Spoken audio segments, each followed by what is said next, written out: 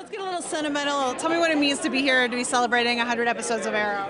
I don't know if I'll ever have this experience again. I don't think this is something it's not even something you can fathom. So, we're in the middle of work, so it's a party that has the word 100 on it, and it just just makes it that much more extreme, and you're just like, wow, I can't believe this. And we haven't had any drinks yet, so I'm ready though. Yeah, we're ready to dance. I feel like I have 100 dances in me tonight. I'm trying to perfect them, but yeah. Okay. Now you've reminded me of a question I asked the Game of Thrones cast. Who's the best dancer amongst your group? Fanta. Fanta. I'm friend Fanta. I'm friend Fanta. Would it be Echo? Echo's a pretty good dancer. You're a good dancer. We all dance too much. We dance to the beat of our own drum. Yeah. We'll just say that. How much does it mean to you to be here for the 100th? Be the 100th episode of Arrow? I've never been able to be a part of anything like this.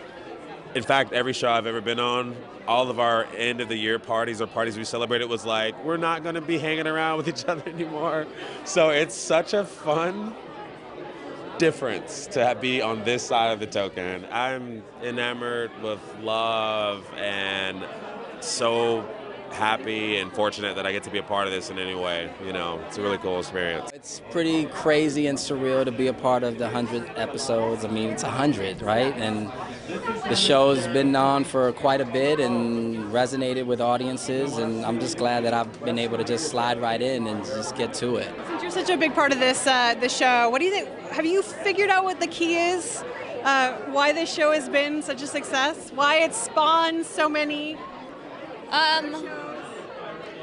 I think it was the first, which is a huge thing.